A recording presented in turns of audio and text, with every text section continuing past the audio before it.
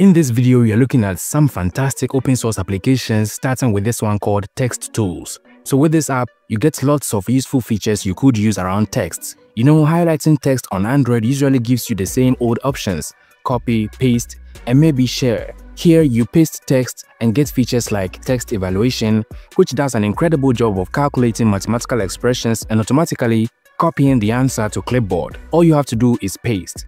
And then you get text transformation, which has several tools like text decoration, removal, reversing, repeating, and more.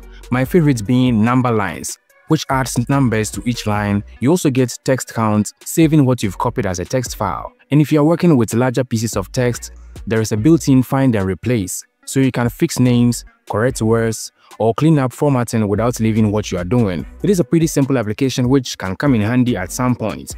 So you just hit simulate and you can go ahead and do whatever you want. Plus, you can edit out some of the features if you don't want. The next app is called nNotes, and if you love the Nothing OS aesthetic, this app is built to look like that. The whole interface feels flat, sharp, minimal, and it's actually the best out of the many note-taking applications with the Nothing design style. It's got that signature bottom navigation bar, making everything smooth to navigate. Creating, editing, or deleting notes is quick and simple. And if you've got a long list of notes piling up, you can search through them easily or sort them in reverse order to keep the newest stuff right at the top with this dedicated icon. You can add images to notes, which makes the preview page look good instead of just text. You can create categories, color code notes, and more. It is actually the small details that round out the whole experience. You can switch between dark and light modes, and there's even an nDots font toggle for that full Nothing OS vibe. It is lightweight, plus it allows importing and exporting of data. Pretty cool note-taking application. This clean but fancy looking application is called Memno. It's a link keeping application with its own uniqueness to it. First off is the design. It is easy to navigate, it feels snappy and smooth. The rounded corner tiles create a clean space. You can tap the plus button to create a group or category. Within it, you can add as many links as you want, and each link comes with rich metadata like titles, descriptions, and image previews, all pulled in instantly. Plus, you can add your own notes to every saved item. On the home page, you can switch between all, liked, or empty. That said, you can add categories to favorites. It's got unique labels like codes and entries, so the groups come with a unique code, which will come in handy when you have multiple groups created. So instead of swiping, you just search for the code. The links saved are called entries. The app comes in both light and dark modes, and that's basically it. A super simple and modern link keeping application. If you're the kind of person who actually wants to know what is going on with your phone's battery, Plus battery is built exactly for you. Usually, battery stats on Android are pretty surface level. You get the percentage, maybe the estimated time left, and that's about it. With this application, you get real-time readings like voltage, charging current, and actual power flow whether you are plugged in or draining. And the best part, it works without root. But if you do have root access, it unlocks a whole new level of detail that most applications won't even go near. It can calculate your battery's full charge capacity without root, but that is only when your battery is at 100% and drawing 0 mA, meaning the data you get actually reflects reality, so there is no guesswork going on. Plus, if you want live data on your battery on the status bar, you can allow that, fully customizable to show exactly what you want. And then we have Short Studio, and this application manages your screenshots perfectly. I'm sure we all agree screenshots do turn our gallery into a chaotic mess, especially if we have tons of them. We're talking random memes, receipts, important information, and there might even be some you don't even remember you had. This app automatically gathers all the screenshots on your phone here. You can go ahead and categorize them with descriptions and also allow smart categorization. So the AI built into this application will automatically add a screenshot to the right category. Again, thanks to the built-in AI, you can search for screenshots by text, objects, or even topics inside the image, even if you never labeled them. And while other applications might get sketchy with your privacy, everything here runs securely through Google's Gemini API with none of your data stored by the application. It is fully open source too, so if you are curious or want to tweak things, you can check it out yourself. Alright, so check out this app called Focus, a completely offline open source task manager that is built around the Eisenhower matrix. And right off the bat, it isn't your typical productivity application. There are no paywalls, no accounts, no tracking, and definitely no push notifications trying to motivate you with streaks or stats. The app was created by someone who clearly got tired of the usual suspects in the task management space, the kind of applications that start out simple but quickly turn into ad-filled, cloud-sync distractions. So instead of that, Focus gives you exactly what the name promises: clarity. And let's talk about how it works. The app uses the Eisenhower matrix, which, if you're not familiar with, is a 4-quadrant system to help you organize your tasks by urgency and importance. A method that has been around for decades because it just works. So the top left is urgent and important. That's your do now stuff. Top right, important but not urgent. Those are things you should plan. And the bottom left is urgent but not important, task you can delegate. And the bottom right is neither, you just eliminate it. The app brings this to life in a really clean visual layout. You can add tasks, edit them, drag and drop them between quadrants, and mark them as complete. There is even a toggle to hide completed tasks so you're not distracted by what's already done. And if you prefer a more traditional list view, you have it here too. And from a design perspective, it is built with Flutter and uses Hive for local storage, which means everything stays on your device. No data ever leaves your phone. There is full support for dark and light mode with material use styling, and honestly, it just feels nice to use, snappy, minimal, and responsive.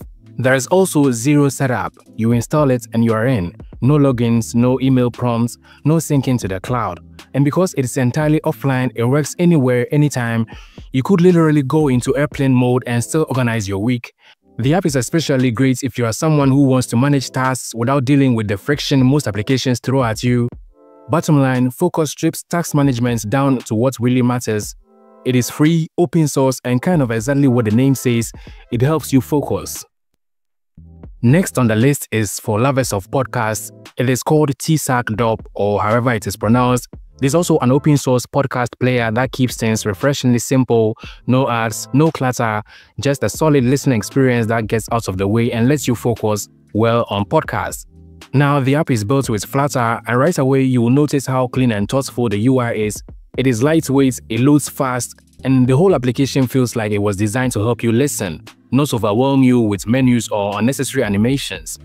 And the search engine is built on pulls from both Listen Notes and Podcast Index, which means you get great coverage. Basically, any podcast you're looking for, it is going to show up here. From a feature standpoint, it is surprisingly fully featured for something that looks this simple. You've got playlist support, podcast group management, all offline playback, the ability to download new playlists automatically, and when episodes get outdated, it can auto delete them too. So you're not constantly micromanaging storage. And playback tools are here as well. You can set up a sleep timer, adjust the playback speed, skip silences, and even boost volume when you need that extra punch. These are all things you typically expect from premium podcast applications, and here they are included right out of the gate for free. And for those of you who really care about portability and backups, the app also supports OPML import and export, so you can bring your subscriptions over and take them with you elsewhere. Your settings can be backed up and even tracks your listening and subscription history, so it's easy to jump back into what you were last playing. There is background syncing, so everything stays up to date even when the app is not open. And on the visual side, you get dark mode, customizable accent colors, and a design that just feels calm and focused. So yeah, the app might not be the flashiest podcast out there, but it does everything you'd expect. Playlist support, silence skipping, volume boosting, full offline support, and does all that without tracking you, showing ads, or getting in your way. So if you want a podcast application that just works and respects your time and privacy, this one seriously worth a look. Alright, for music lovers, let's talk about Orbit, an open source music player that's not just trying to check boxes, but actually change how you experience your music. And in a world where most music applications are chasing subscriptions, ad revenue, or analytics, this one is doing something different. It is putting your music front and center with no distractions. First thing you'll notice is the UI. It is super clean and built around gestures, which makes navigating feel a lot more natural. Swiping, pinching and gliding through albums and playlists with animations that are smooth and not overdone. There is support for both light and dark modes, and if you want to go further, you can actually customize the player's look to match your style. Now let's get into how it works under the hood. The app supports playback from two sources, your local music library and streaming via the GeoSavin API. So whether you've got files stored on your phone or you want to pull from an online catalog, you've got options. Playback is seamless, transitions between tracks are clean, and there is dynamic queue management, and background playback is rock solid. It also nails the offline experience. You can download tracks, manage your cache, and play everything without a connection. There's a sleep timer, so if you like falling asleep to music, that is built into. Search is also smart. You can quickly find songs, artists, or albums, but it doesn't stop there. The app adds in discovery tools that let you browse by genre, mood, and what's trending. So that's a little bit of Spotify-like intelligence, but still without the tracking or noise. And speaking of privacy, the app doesn't mess with that. It requests no unnecessary permissions, collects zero data, and still somehow manages to adapt to your audio quality based on your network strength with built-in network monitoring. That means smoother streaming without killing your data plan. And the customization goes deep too. You can tweak audio quality, adjust gesture controls, and even fine-tune how themes behave. It gives you actual control over how the application feels and sounds, which isn't something you get from a lot of stock music player applications. One that respects your privacy, works offline, and gives you full control over your playback. So if you're looking for a lightweight, feature-rich, and genuinely respectful music player, Orbit delivers.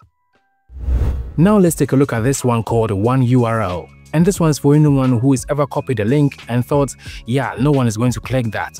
Whether it's a Google Doc, a product page, or just some long, ugly string of characters, OneUrl helps you clean that up fast and add some surprisingly useful tools on top.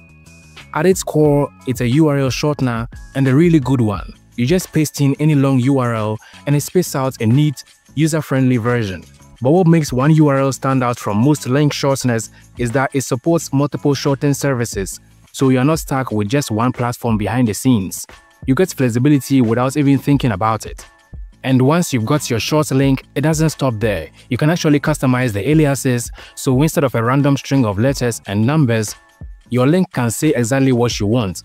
It is super handy if you're posting something publicly or sharing it in a presentation. You can also add descriptions to your links, which sounds small but makes a big difference when you've got a lot of links saved and can't remember what each one is for. It becomes a kind of lightweight link manager, organized, easy to reference, and actually helpful. But maybe the most underrated part, QR codes. Every shortened link comes with one, generated automatically. That means if you are sharing stuff offline, like on a flyer, poster, business card, you are covered. And if you don't even need a short link, OneUrl also works as a full QR code generator. So you can just punch in any link and get a code to share instantly. From there, it's all about easy access. You can copy or share the link or QR code with just one tap via social, messaging applications, email, wherever you need it.